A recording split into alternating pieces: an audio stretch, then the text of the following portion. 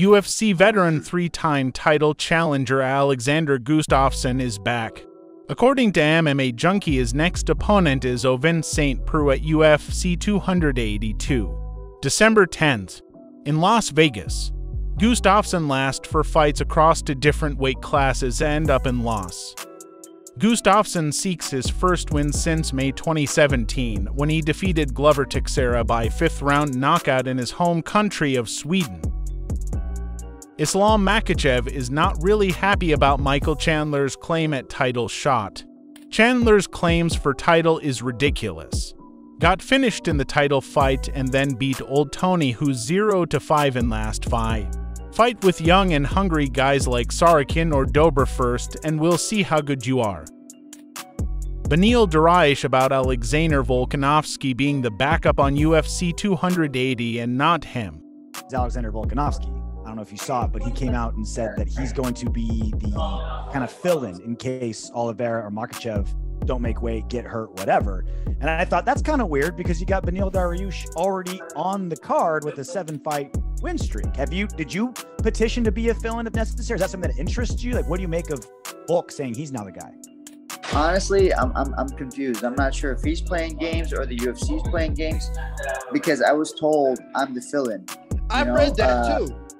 I mean, that's the whole point of having another lightweight fight on that card, just in case something goes wrong. So, you know, I don't understand what's going on here. So I'm trying to get to the bottom of it, but ultimately, you know, I have one goal, and it's Gamrot. But I really thought I was the fill-in. That's what I was told. Was it like a matchmaker that told you that? Like, is it in the contract, or is that just kind of like a verbal thing? No, it's not on contract. Yeah, manager said so. Manager said they were putting me on the card same day, because if not, why come all the way to Abu Dhabi? You know, him and I could like headline a card, and then we can fight somewhere else. But the reason why they brought us here, just in case something goes wrong, we would like I would jump in and fill in for the main event. So I'm not sure what that's all about. Aljamain Sterling thinks TJ Dillashaw might come to this fight juiced up. I already made peace with it that I'm going to be fighting a guy that's more than likely. If there were odds, I would say about 90% this guy is finding another way to cheat, even if it's some type of microdosing or however that stuff works. He's willing to put more time into that than just do things the right way. I already made peace with that. There's a chance that I'm going to be fighting a guy that's already souped up. I think a lot of guys I fought in the past have been on some. Anyways, so this isn't going to be any different. The only thing I have to worry about is to make sure my cardio is going to be more than extraordinary just so I can keep the pace. Because I know this guy is a little weasel that's going to find any way to get an advantage. He can say whatever he wants, but he knows deep down inside how long he's been doing all that cheating for, and his teammates outed him. At the end of the day, it's just going to be the better man that day, and if he's got to be the better man by using the supplements and all this other stuff, that's on him. I know my hands are clean. I don't think he deserves to be rewarded with a championship pay opportunity after cheating and finally getting caught. Not just cheating this one time, but finally getting caught from cheating. He's getting what I think a great opportunity because win or lose, he gets paid a lot more than he would just fighting at a regular pay scale for a fight, even if it's main event. Tito Ortiz confirms rematch with Chael Sonnen. I'll be competing one last time in the beginning of February, stated Ortiz on the Adam Carolla show. Tito Ortiz vs. Chael Sonnen #2 will be happening at Freedom Fight Night. In MMA, not boxing, at 205 pounds. Henry Cejudo picks his favorite in the Aljamain Sterling vs. TJ Dillashaw fight. You know, I'm going for TJ. At the beginning, I was going for Aljo, but I don't think Aljamain wants to fight me, and I think there's a bigger storyline with me and TJ. So I come back, beat the brakes off of him, win my belt, go up to 145 pounds, and then beat the brakes out of Alexander the Average. That's the plan. Oliveira kills Islam. Prove me wrong. We're gonna see. We're 2 weeks away, right? Yeah, 2 weeks. Yeah, 2 weeks away. We will see. I'm interested in that fight. UFC. What is it? 281. Yeah, UFC 280 is fire, man. They really steroid that thing up, crazy. Petr Yan preparing for his fight against Sean O'Malley.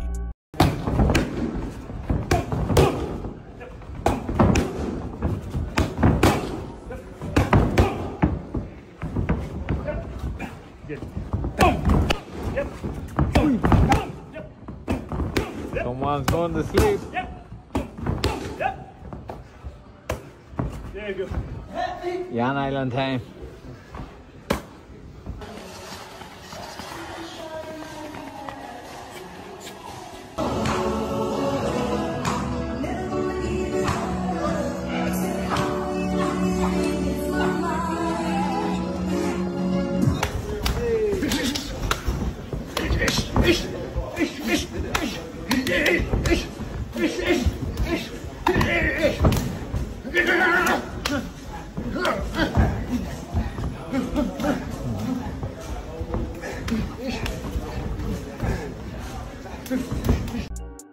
Gilbert Burns picks his favorite in the Charles Oliveira and Islam Makhachev fight.